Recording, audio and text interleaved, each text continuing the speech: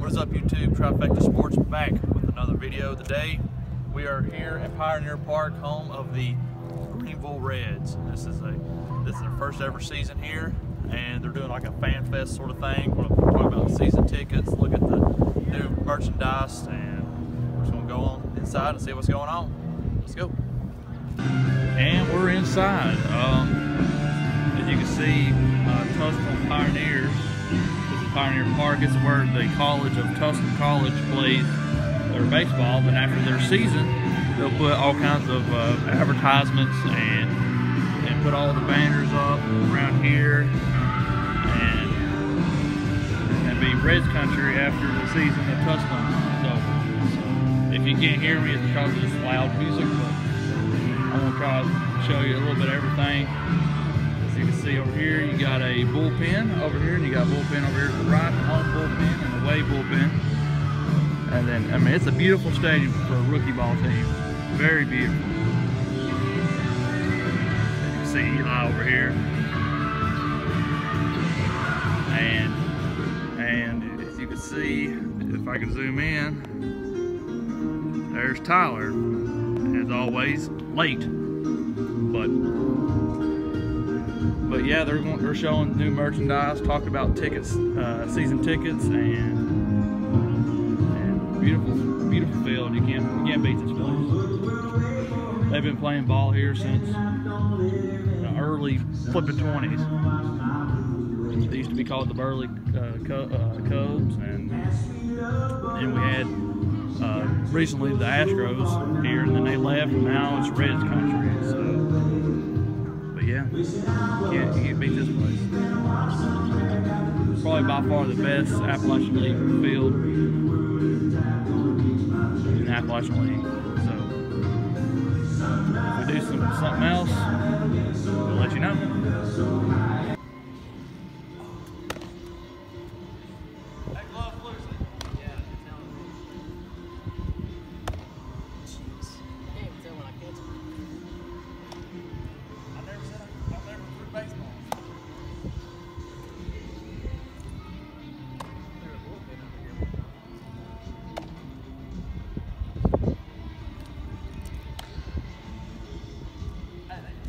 Okay, well, we're here at Pioneer Park, or where the Greeneville Reds now play, and we're actually in right field, where they have their own private batting cages, and also the right field for the home team bullpen. And we used to have a lot of high school tournaments out there here, and we would always practice in here before any kind of game. Yeah, it's just really nice. It's just not, you don't really see parks this nice for low single A teams. Or rookie ball. Or any kind of rookie ball, yeah. It's really nice. Let's go over here to Tyler, see what his reaction is over here. Tyler, you got anything you want to say about this place? How you worked here? For 3 years, worked as a bat boy, worked on the field, in the back, in the locker rooms. A lot of memories out here. I don't know if I'll be coming back this year, but be nice. If I do, he'll probably be at a lot of the games. He might take a few videos here. Oh yeah, I'll be definitely taking some videos here, trying to get some baseballs. Those foul balls are so easy to get here. They just hit them over the whole building, the whole stadium, and then I just go in the back and go get them. That simple. Hopefully there's not many kids here though.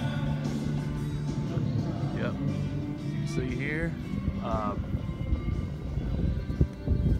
Got right field is 331 feet. Dead center is 400. And you got 331 left field.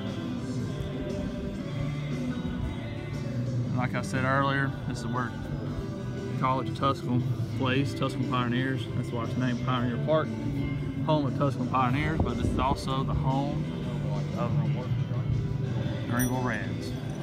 So their first game is, I think, June 19th against the Bristol Pirates.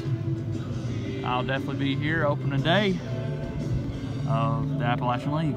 So, like I said, I'll go over here to the bullpen, show you what it looks like over here.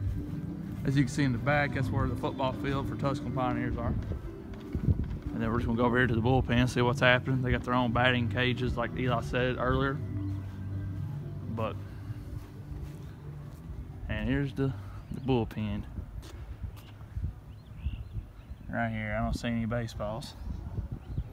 Yep, this is the bullpen. Very nice. Like I said, it's by far the best field in the Appalachian League, by far. And I'll put a picture up, show you all the teams in the league as well. So, and that's gonna pretty much wrap up this video. Hope you enjoyed. If you did, press that like button, subscribe for more, and we'll see y'all later. See ya. Listen to my ambition, cause I'm on one. Swinging for the fences for the home run. Even further beyond into the universe.